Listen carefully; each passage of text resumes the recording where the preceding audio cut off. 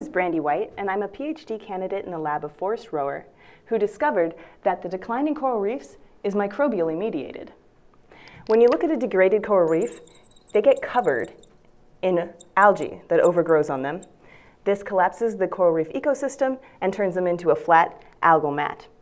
And we found out that microbes have something to do with this by putting coral and algae in a tank separate from each other with their associated microbes, by which I mean mostly bacteria and viruses. The bacteria are in blue and the viruses are in pink. And they are totally healthy here unless you open up a membrane between the two. And this membrane does not let the bacteria and viruses pass, but it lets other smaller materials pass, like sugars and oxygen. And then the corals die 100% of the time, unless you add antibiotics. So we know that the microbes are doing something here. But it's interesting because these are the same microbes that were there the whole time. When we look closer at these microbes, we see that the bacteria have gotten larger in this process and that the free-floating viruses have disappeared. We see this phenomenon also on coral reefs in nature. And we also see that the bacteria are expressing genes for alternative carbon metabolism. So what we think is going on is actually mediated by bacteriophage.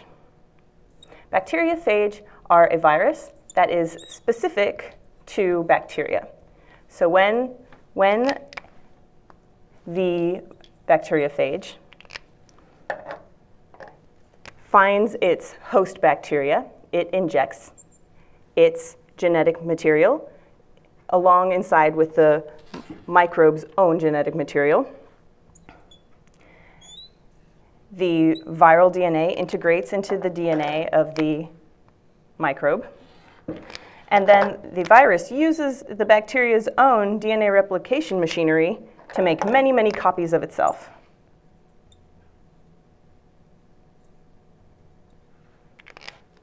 Eventually,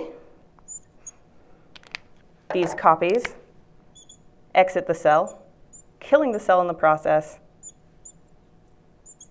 and releasing more phage, that's a dead cell, into the environment. This is called the lytic cycle. But many bacteriophage can choose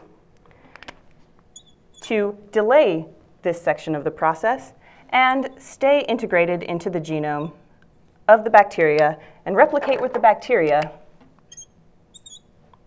at least for as long as those conditions are favorable, and then it continues the cycle. Now, in this scenario, called the lysogenic life cycle,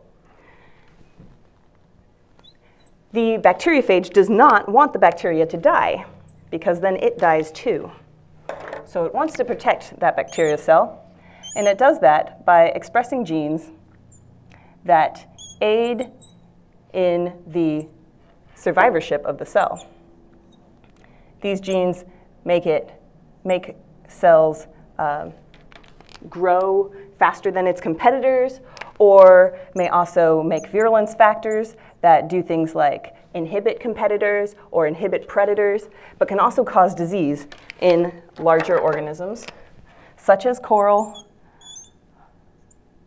but also fish, birds, humans, you name it. So we're interested in preventing this process, or at least understanding it and being able to control it.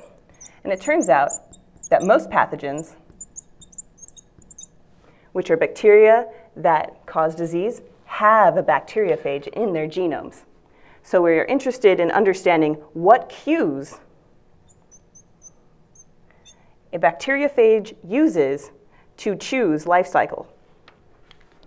Now, in the laboratory, most of the research that goes on to understand this process uses things like UVB radiation. It's like the radiation the sun emits on the Earth, but the ozone layer prevents from hitting the Earth, which is good because it destroys DNA.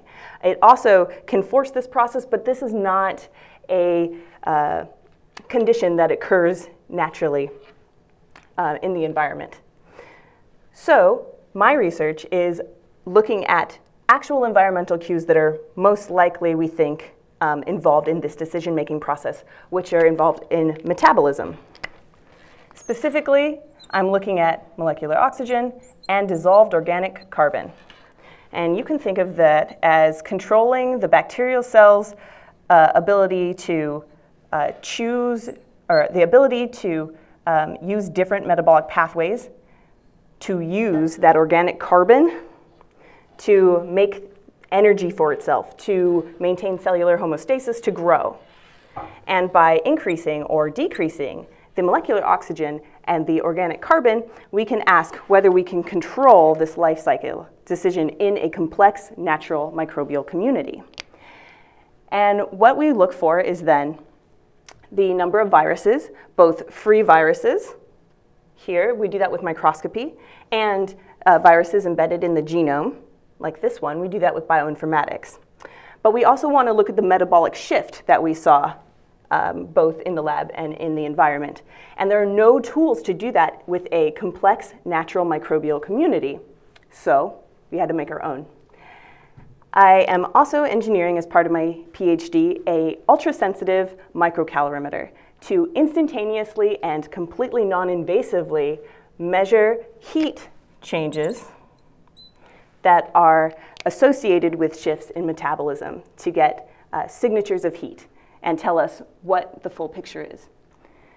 This research is a completely novel way of approaching coral reef decline and promises to make real progress forward in coral reef restoration.